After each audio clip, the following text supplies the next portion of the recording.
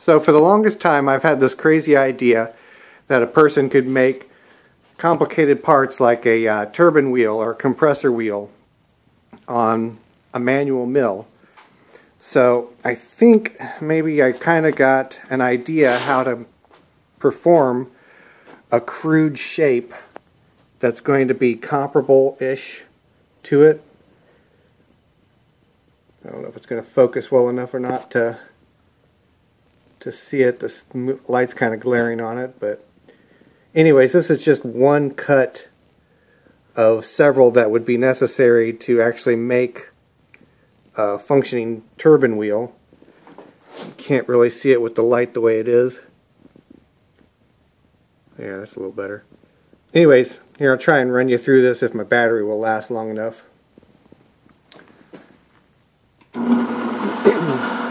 So, start out with this.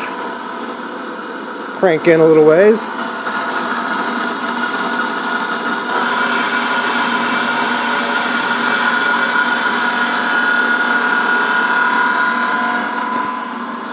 Then I go to this.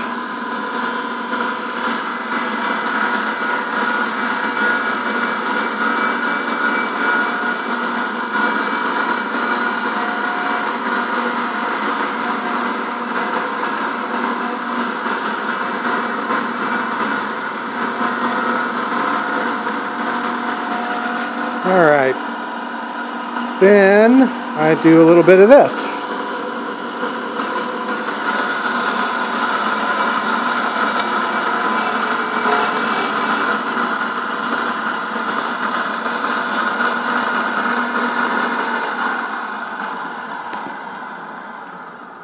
And I'm left with wood that's tore out on the end. But at any rate, you can kind of get an idea of what I'm trying to do here. It's multiple passes or multiple motions to get the tool path that I want. I'm kind of trying to mimic CNC-ish sort of motions to an extent.